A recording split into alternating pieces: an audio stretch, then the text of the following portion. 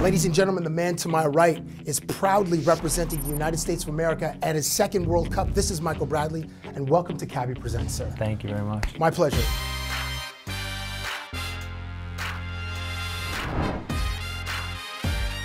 Bradley scores on the back post, arriving late.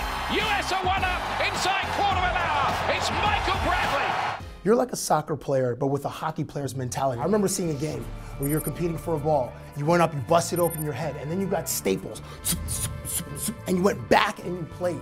How wide is your pain threshold, dude?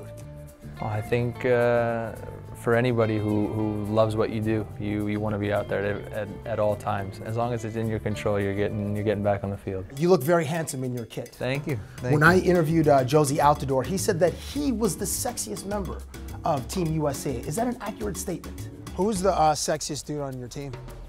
You would ask me that right now, Yeah. really? Yeah, I know it's the first time meeting. I mean, I'm right in front of you. You can disrespect me like that? I mean, come on, man. I'm sure Josie really believes that, yes. So I'm accurate in the sense of that's what he thinks, yes. There's a movie, a famous movie called Being John Malkovich, and in the movie there's a portal. They enter John Malkovich's mind for 15 minutes, and then they get spit out into a ditch on the New Jersey Turnpike. Okay. It's an interesting movie, and you're an interesting guy. And you're also from New Jersey. We found a portal at a soccer stadium. We can enter your mind, which would now become Being Michael Bradley. Okay. What would we experience in here, sir? Not much, to be honest. You wouldn't experience much that would interest you.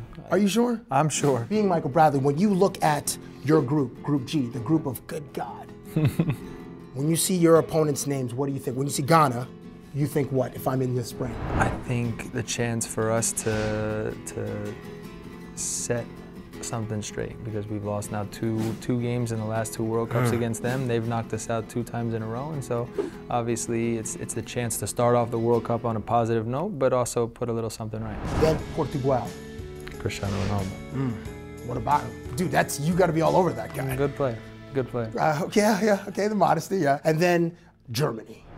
Over the past 8-10 years, they've reestablished themselves as one of the best teams in Europe. There'll be a little bit of pressure on them to now turn the semifinals and the finals performances into a championship, but we know them well. Being Michael Bradley. Okay. When Michael Bradley looks into the mirror wearing this US kit with these dope cleats, if that's the mirror, what is Michael Bradley thinking?